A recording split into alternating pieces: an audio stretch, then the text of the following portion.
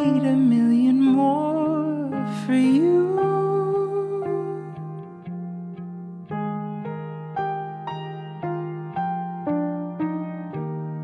Nothing prepared me for what the privilege of being yours would do.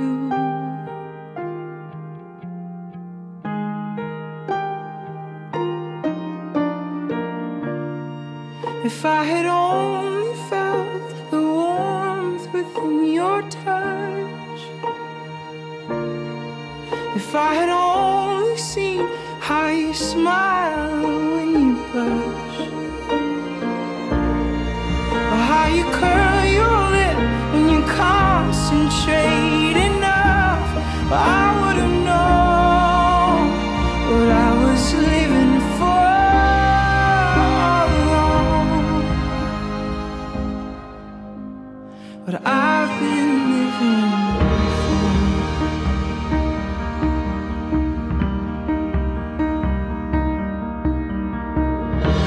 Your love is my turning page, where only the sweetest words remain.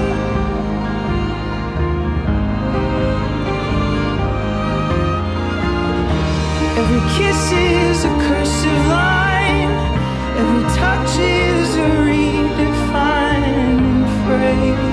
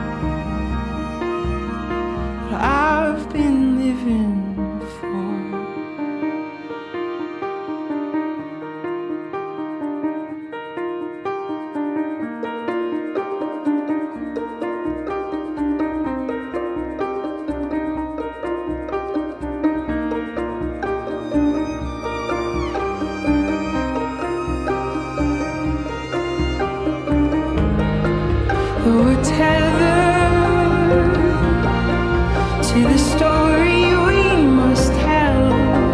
When I saw you, well, I knew we'd tell it well. With a whisper, we will tame the vicious seas like a feather, bringing kingdoms to their knees.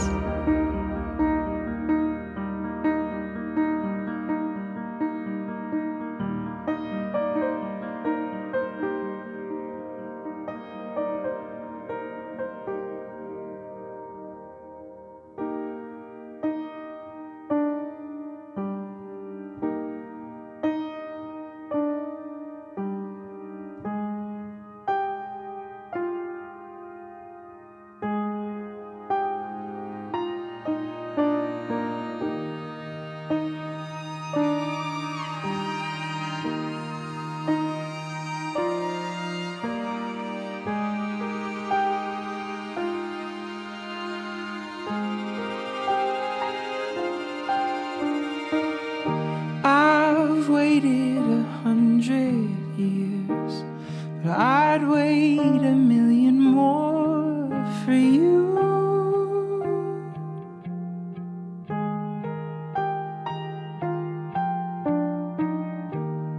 Nothing prepared me for what the privilege of being yours would do.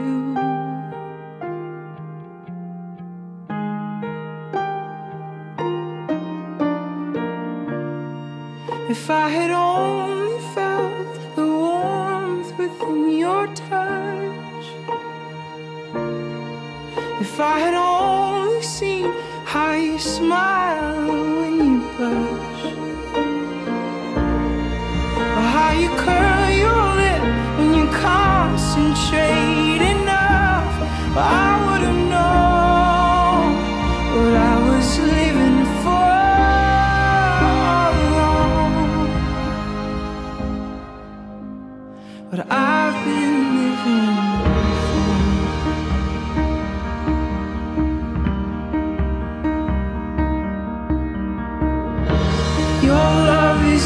turning the page. Only the sweetest words remain. Thanks for joining me for my tutorial. Let me go ahead and talk you through the layout that I created. So the paper collection that I'm using is Graphic 45's Once Upon a Springtime paper collection. Absolutely beautiful and perfect for those spring projects. I decided to create a layout of my mom and dad, and this is a picture that they took at their 42nd wedding anniversary in January, earlier this year. And I wanted to create something for them as a keepsake. I really love that picture of them. So I did a lot of distressing on this layout. I backed the 12x12 paper on the backing here onto some heavy chipboard, which I like to use, especially when I'm creating a lot of dimension on my layouts. This is going to go into a shadow box, by the way, for my parents. I used my Distress-It-All to distress the edges pretty good. And I used my Distress-It-All because I distressed the chipboard along with the paper. I put the paper down first and then distressed it. And then I did a lot of layering with the paper collection, as you can see, and I distressed all the edges with my Tim Holtz paper distressor as well as my fingernail. I go in there and distress it a little further with my fingernail, just rub it a little bit. I used one of the die cut pages, the 12x12 die cut page with the frames from the Once Upon a Springtime paper collection. I used that to frame the picture of my parents. And then I fussy cut some of the blossoms from the paper collection, and I used that to accent around the picture as well. I did a lot of cutouts and fussy cutting too from the paper collection, and I used some of the Prima Shabby Chic Treasures. You'll see the little window pane here, and then I also have the bird up here. And as for the KARLAS001 products that I used on this project, I used quite a few. I used these really pretty pearl sprays that are accented around the flowers over here, and I added some here and here. Those are from Karla's Etsy. And then I also used the white porcelain ribbon center flowers, and I put them randomly throughout the layout, and you'll see them here. And there's another one tucked in over here and over here. And then this trim over here is called the Loopy Trim. I really love it. And I did some layering. I did 3 layers of it. I did one in the ivory beige color, and then I have it in white, and then the ivory beige again. And then I used the dimensional floral trim on the top, and it looks like this. And I really love this trim because it is 3D, meaning that it's not flat on one side. It's pretty much round on both sides. And I just used my hot glue, and I like to use my Surebonder with the fine tip. And I got mine at Joann, a local Joann store, but it's really good for detailing.